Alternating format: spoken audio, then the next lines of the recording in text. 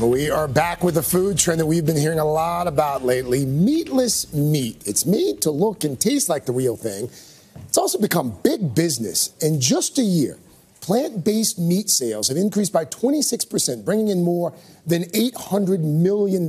More restaurants are adding it to the menu. More options are popping up in stores as well. But is it really a healthier option? Dave Zinczenko is a Today Health and Wellness contributor. He is also founder of Eat This, Not That, of course. Always good to have you. Hey, great to see you, Craig. So these are all the rage now. But first of all, what constitutes, I guess, meatless meat, fake meat, if you will? Well, first of all, it's meat that's made from plants. Okay. That's number one. And then these companies were able to basically replicate almost perfectly the taste, the texture, the chemical composition of burgers in this case.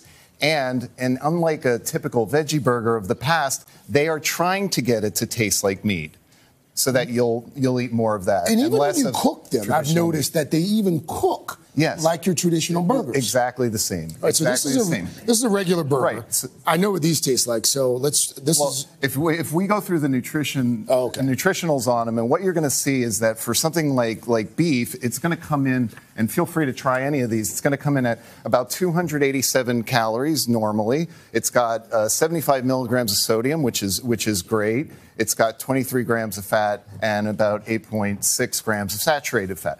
That's where we are with traditional beef. Okay, that's the regular burger. Yeah. Then we move over to Impossible, and that's coming in at about 240 calories. So you're saving around 40. Then it's got 14 grams of fat, which is you're saving there. It's got about the same saturated fat and a little bit more sodium. Okay. How about the Beyond Meat burger? And then for Beyond, I've actually had these on a number of occasions. Yeah, this is like Impossible, coming in at around 250 calories, a little bit higher when it comes to sodium, but fat is much less fat and a lot less saturated fat. 6 grams of saturated fat is great because women should get about 20 grams a day. So on the whole, Dave, are these meatless burgers healthier for you than the traditional counterparts? They're not necessarily healthier because the manufacturers are trying very hard to give you a plant-based meat alternative. They want it to, so it's going to have similar saturated fat, sodium, and calories. However, it's better for you in two important distinctions. It's better for you for eating less red meat because we eat about 2.5 burgers worth of red meat a day, which is 5 times more than we should. And beyond that, it's much better for the planet. It's much more sustainable. So if you're, thinking about the environment and you're trying to eat, less red meat. And that new UN report just out this morning speaks to that. Yeah, this is so no animals were harmed in the making of these products. It's not just these burgers that we're talking about. This meatless trend is now. It's everywhere. Sausages. And it's exploding, and they are mastering the taste. What do we Taste have dominates everything.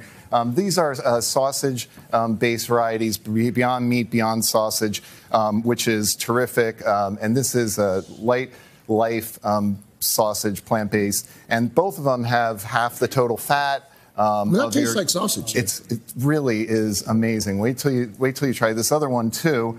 They're both lower in calories it looks, it sizzles, and it satisfies like normal sausage. Now, these, I would assume, are healthier than your traditional sausage. Nutritionally, they are better. Okay. And this is overall. And this, Light Life has been doing this since 1979 and was well ahead of the trend. What do we have here? Okay, so here, now we got the before the butcher. This is a breakfast sausage. What's great about this one is it fits perfectly on an English muffin. It's an award winner, and you're basically getting less sodium and double the protein. This one over here is chorizo from Abbott the Butcher, and it is basically developed in a kitchen, not in a lab, which is great. It has a very flavorful. Now these look just like chicken nuggets. Yes. This is raised and rooted plant-based nuggets. This is actually Tyson-owned, and it's the only non-vegan option here because it does contain egg whites. But it's that tastes just like a chicken nugget. It's amazing, right? This stuff does not just taste like fake meat. This right here is Nugs. What's really interesting about this company is that they're constantly updating their formula.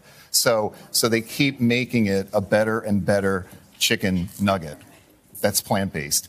So, in terms of health? Yeah, so a year ago they had version 1.0, and now today they have 1.4. 3.1, which is a year later. Now, what is this? And then this is Good Catch tuna. Fake fish? So what's that? This is fake fish. This is, and it's safe for those with shellfish allergens. So what you're getting here is a lot of the omega-3 fatty acids that you wouldn't necessarily get if you didn't like fish or were allergic to it in this Good Catch tuna. Have you tried that? I tried it. It's great. Is it? You weren't. I'm not a tuna guy. I'll taste it, but I'm not. Is this in terms of like health? Is this just as good? This is nutritionally it's really great because you get the omega-3s. Yeah, I'm not a tuna guy. Okay. But, if you're into that, you're into that. Thank you. Yeah, we always learn absolutely. something when you're here. Thank you, Dave Zinczenko. To learn more about these meatless meat options and where you can find them, today.com/foods.